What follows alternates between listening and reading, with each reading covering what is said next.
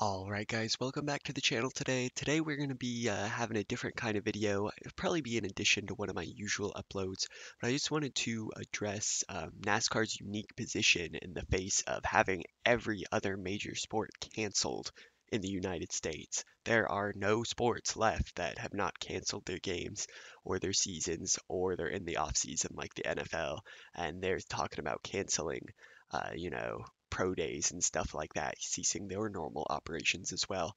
Now, before we get into it, I know you've already heard a lot about it. It's all over the media in the US and around the world on this unfortunate situation with the COVID-19 virus. And I just wanted to say that I hope you and your family are well. Please take precautions to keep yourself healthy.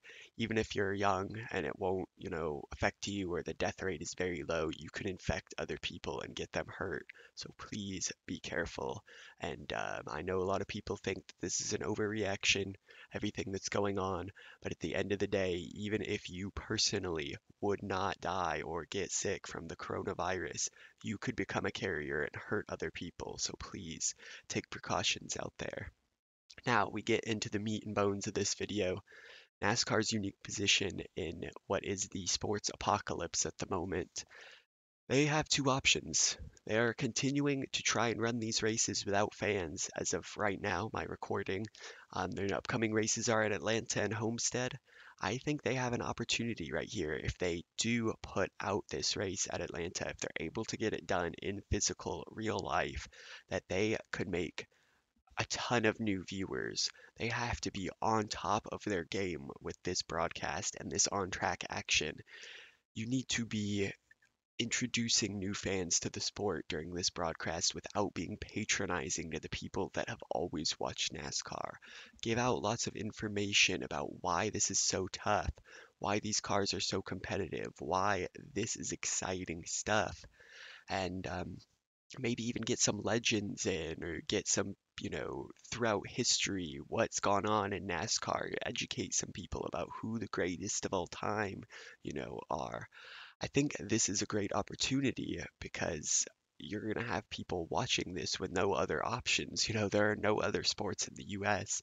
So if they're able to watch this and see how great NASCAR can be, I'm glad, honestly, that the next race is in Atlanta because it is a race known for excitement, known for exciting finishes. So if it can pull off a classic Atlanta race, then this could be huge for the future of NASCAR.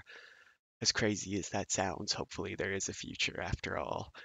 And in addition, they can carry this momentum if they are able to race at Homestead after that. Same thing. Just make an informative, exciting broadcast that really shows why NASCAR is competitive and should be relevant still in 2020. Now, if they do end up having to cancel the race, this is a whole different route.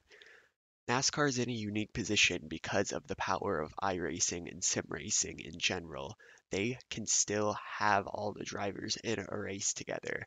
I know this sounds crazy and not everybody's going to be for it, but let's say you buy a couple $1,000s worth of rigs and you just give them out to all the drivers, have them go home where they're safe, not going to get sick, and they can arrange some sort of fun race at Daytona, 100 laps or something on iRacing, and just, have a fun but competitive time on there and kind of show everybody what it's all about. The drivers will learn a bit about it. Fans can learn a bit about it. They've already got eNASCAR, on TV, so why not make it a bigger deal? Now, the biggest thing with NASCAR is that they need to draw in young people if they want to survive. Having this going on during this situation, playing video games, as bad as it sounds, I know it's a racing simulator, but at the end of the day, people consider it to be a video game. This could be huge because not only can you say that NASCAR was able to keep going, they were able to find something to do to provide entertainment to people while the entire sports world was shut down. But it's going to show people that if they buy a $200 sim rig, they can race on the track with NASCAR drivers, with F1 drivers, with everything. So I think that NASCAR is at a point right here where they have a great opportunity. The sport is very grounded in tradition, so there's going to be people who don't like this. But at the end of the day, you've got to get more people who are into it, and this is a huge opportunity right here.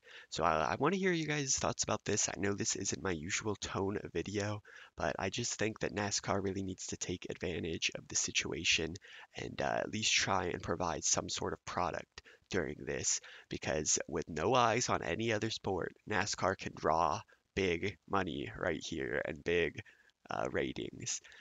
So if you guys are new to the channel, definitely subscribe for me. I know this isn't sim racing content, but at least I'm talking about it, and I really want to hear your comments about this. Again, I hope you and your family are well. The media is very saturated with stuff about this situation, but I wanted to address my perspective and talk about how NASCAR can really capitalize on the situation, as heartless as that sounds. So I appreciate you guys for watching, and I'll see you in the next race.